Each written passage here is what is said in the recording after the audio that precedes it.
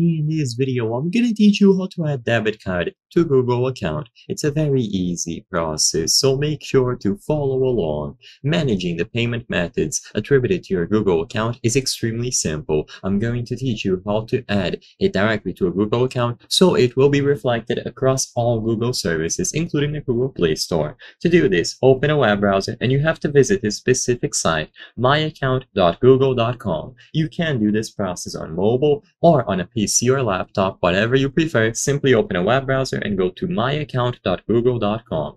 And just make sure that you sign into your account. If you are previously signed in, then this process will be automatic, so you don't even have to input your password again. Once you arrive at this page, what you have to do is use the options at the top and go all the way to the right, Payments and Subscriptions. In here, you will see Payment Methods, and you can tap on Manage Payment Methods. Now you will see the option to add a new one, so tap Add a Payment Method, and you will be able to input all of the necessary details for a credit or debit card. So the card number, expiry date, and then the security code.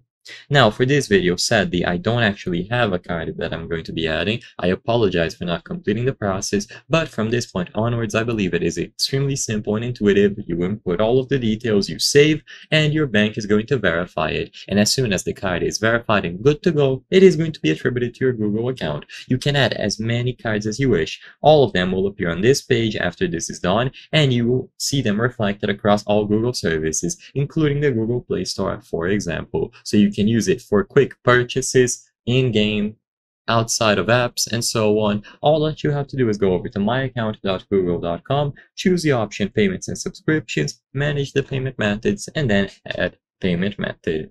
I hope I was able to help you on how to add debit card to Google account. If this video helped you, please be sure to leave a like and subscribe for more very easy tips. Thank you for watching.